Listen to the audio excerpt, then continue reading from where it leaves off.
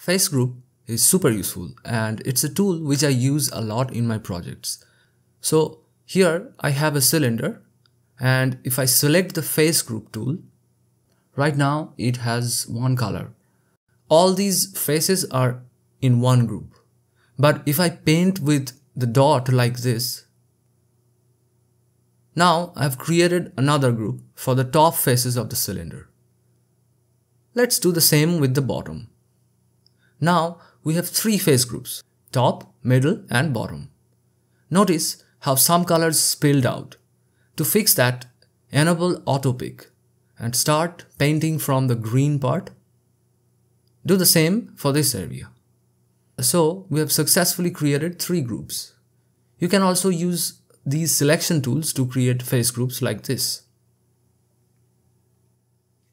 Now, if I draw face groups on a curved surface like this sphere, the edges will most likely be jagged, especially on a low resolution object.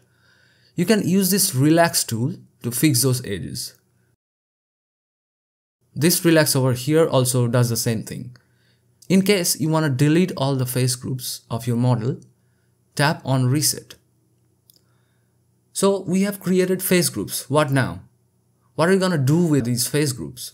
There are many things you can do. For example, let's look at this arm. It has many face groups, as you can see.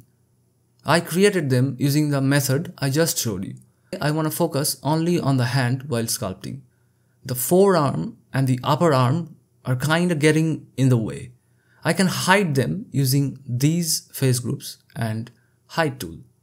Select the hide tool. Make sure on tap is enabled.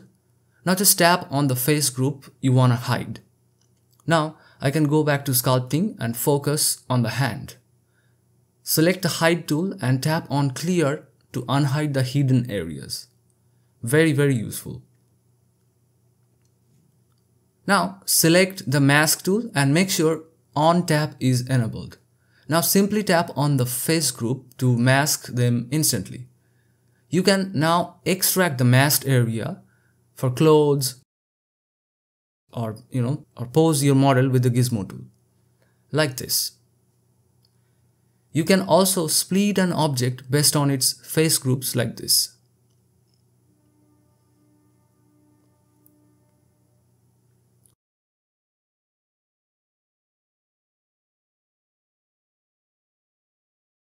Another thing you can do is use face groups as guide for quad remesher. I'm drawing these face groups on the sphere, making sure the edges are clean with relax tool. Now notice when I use quad remesher with face group enabled over here, how it follows these face groups to create the topology. I remeshed the arm the same way. This is extremely useful, and this is how I remeshed the entire character.